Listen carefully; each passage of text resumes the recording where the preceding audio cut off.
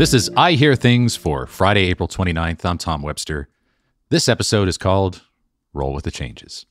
So I'm going to start with a quick note about Spotify's stock performance yesterday and the fallout from that, and then a bit of personal news that, I don't know, might interest you. Yesterday, after Spotify's earnings call, and there was a great piece on this from Ashley Carman in Bloomberg, I saw a lot of discussion about Spotify's investments in the podcasting space. Now, clearly, those investments have had an impact on profit margins, which stayed flat relative to the previous quarter. And flat was not good. Analysts were disappointed by this. They expected the profit margins and the gross margins to get better. So the stock was punished pretty severely. In fact, it ended trading yesterday, April 28th, pretty much around its all-time low. It ended around $96, and it was as high as 305 within the last year. So, it got slammed a bit. Now, I've seen some hot takes on this, mostly by investment analysts. And I have just one hot take on this. America's infatuation with quarterly earnings reports does not benefit anyone. It doesn't benefit stakeholders, and it doesn't benefit shareholders. After flirting with quarterly reporting themselves, the EU and Great Britain both have gone back to semi-annual reports, which is a little better, I think. The only thing that quarterly reporting does is encourage short-term thinking. And it's that kind of thinking that makes analysts who get paid by companies that make money on transactions issue statements that encourage transactions, as we saw yesterday. Now, I'm concerned about all of that, and not because I'm rooting for Spotify in particular. I don't think I'm rooting for any specific company over another in podcasting. And I'm sure as heck not rooting against anyone, including Spotify. Spotify has cast a great shadow over the podcasting space. It's made some of the biggest moves. It's locked up some of the biggest shows. And alarmingly for some, it's been the biggest mover in sequestering at least a part of the podcasting space into a closed system. Now, I'm a big believer in open podcasting, which I see as the strongest path to unlocking the incredible revenue potential of podcast advertising. But I also believe in avoiding false choices. And I also believe in embracing the fact that podcasting will and must support multiple revenue models. There are multiple paths to success here, just like TV and digital video have.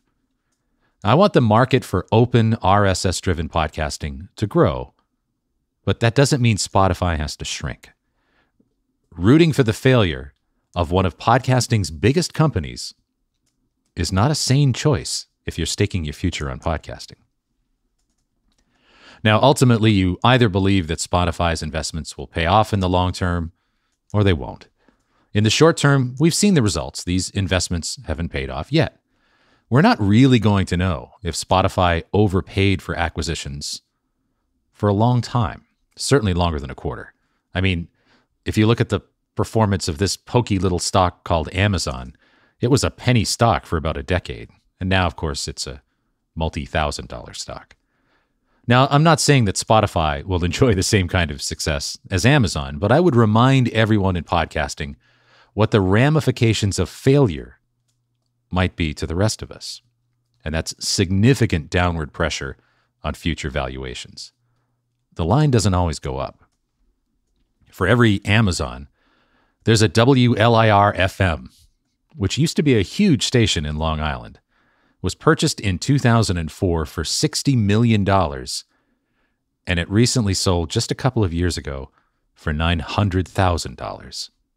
Now, the truth there, just as the truth with Spotify, lies somewhere in between, as with any investment. Now, my focus in this podcast and also in my newsletter and anywhere else that I participate in public fora is 100% on making the line go up and making it go up for everyone. Now, part of that is user growth, of course, and Spotify has actually been doing pretty well on that score.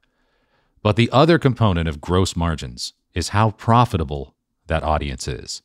And this is the great black box that I submit podcasting has yet to unlock. I have thoughts about this, and that's what I'm going to be talking about a lot, both here and in my newsletter, over the next several weeks. Anyway, a personal note. I'm on my way to New York today, and it's been a hot minute since I've taken the Acela. But thanks to my previous Biden level of Amtrak usage, I am still Executive Premium Pilgrim Blue Prestige Engineer Ludicrous level. I shall be treated in a manner befitting the dignity of my station, which is Penn Station. And as I contemplate this trip and a spate of travel to come in the next few months to a couple of big radio and podcasting conferences in May, I can't help but think that a year ago, I was in a different place. I was home. I don't know about you. You probably were. But my mindset was also, I think, pretty different at that time. I have a lot of varied responsibilities at Edison Research, but by far my favorite of those was getting out into the world of humans and presenting insights at conferences, presentations to clients, and corporate events. Now, as a fairly introverted person, I thought I was going to be just fine with our new work from Zoom life, which I think most of us have, I'm not sure enjoyed is the right word. But it turns out I was wrong. I missed the events, I missed the people, and I missed presenting in live settings a whole lot more than I thought I would. Being an introvert doesn't mean that I don't like people or I can't talk to them. I have, in fact, accomplished both in my lifetime with some regularity. It just means that I like to recharge my batteries alone, not in crowds. So after a day of presenting or conferencing, I'm more likely to watch a movie in my room or have dinner with a handful of friends than I am to go to the conference party that night. But that doesn't change my love of speaking or my need to interact with other humans, no matter how exhausting they may be. Present company excluded, of course. But I do miss you, dear listeners. I miss talking to you and seeing your faces and not your Zoom faces. I went through a stretch last year where I really started to question my value. If I'm not out there working with clients and presenting, then what am I even doing, bro? But of course, I was doing a lot. We were all busy. But still, as for many of you, I'm sure, this all sparked a lengthy period of introspection. What am I even doing? Am I doing enough of the things that make me feel strong? Or am I doing a lot of things that are enervating? And if you had enervating on I Hear Things Bingo, congratulations. Well, my biggest decision was that I wanted to double down on digital audio, and I wanted to double down on podcasting in particular. And I also wanted to find more opportunities to connect with people that didn't necessarily revolve around a particular project, but as an advisor with a much broader perspective. Now, I've worked on many different projects in every imaginable industry, but podcasting really remains my passion, and I hope that's been evident in the 16 years I've been working to help measure the space.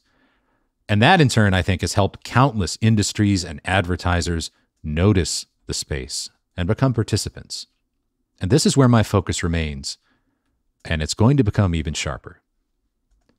What I've worked for these many years is to help legitimize the space that I wanted to be in, so that someday that space could support me, that it would in return be a place for me to ply my trade. And it's plying time, my friends.